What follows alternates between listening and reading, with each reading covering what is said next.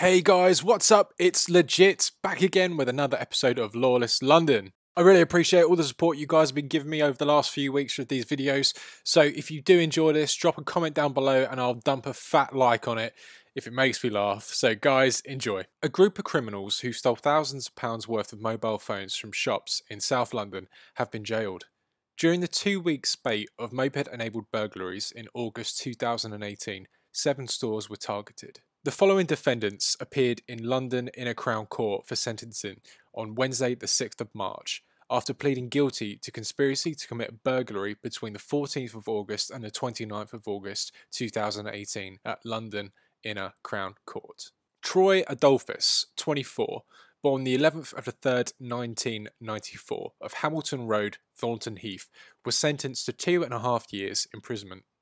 George Ventham, 23 years old, born the 30th of the 4th 1995, of Carsham Road, Sutton, was sentenced to 2.5 years imprisonment for conspiracy to commit burglary and a further 8 months for possession with intent to supply cannabis, which he pleaded guilty to. These sentences will run consecutively. Reese Raymond Roy Buttery, 23 years old, born the 21st of the 3rd 1995, of Knights Hill, SE27, was sentenced to 2.5 years imprisonment. The court heard that between Tuesday the 14th of August and Wednesday the 29th of August 2018, the men targeted the following stores and stole more than £50,000 worth of mobile phones. The O2 store, High Street, Sutton, on Tuesday the 14th of August. The EE store, High Street, Sutton, Thursday the 16th of August. The EE store, Balham High Road, Friday the 17th of August. The EE store, North Road, Croydon, Friday the 17th of August. EE store, Powis Street, Woolwich, Friday the 24th of August. The EE store, High Street, Bromley, Sunday the 26th of August. It was at the 7th location, the EE store in Rye Lane, Peckham, E15, that all 3 men were caught in the act by local officers. They had spotted 2 mopeds at the location and noticed the entrance to the shop was smashed. This was between 1:18 and 1:20 hours in the morning of Wednesday the 29th of August. As the officers approached, Ventham climbed out from the shop and got onto the back of a moped, ridden by Buttery, and both made off. Adolphus came out the shop and tried to run from officers. He was tasered, detained, and arrested at the scene, where his mobile phone was also seized.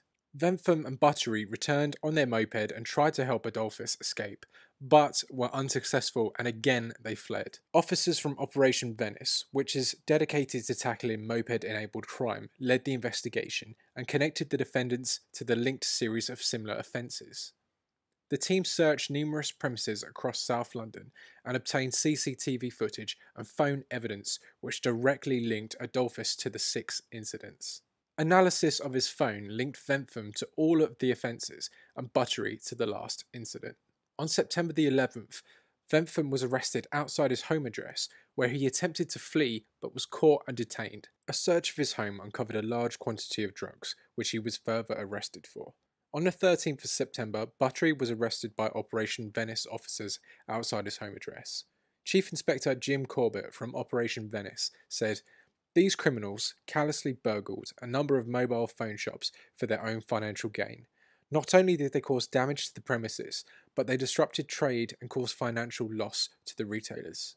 Trying to help their fellow criminal Adolphus escape police custody shows the attempts these individuals will go to try and remain at large and continue committing their crimes. Not only is it due to the work of the officers responding to the call, but also the tenacity of the Venice investigation team, who linked the 3 to their other crimes across London and gained evidence against them that has achieved this sentence today. Hey guys, thanks for watching. If you haven't already, check out my brand new merchandise down below and hit that subscribe button if you're new around here. Till next time, ride safe guys, and I'll catch you in the next one.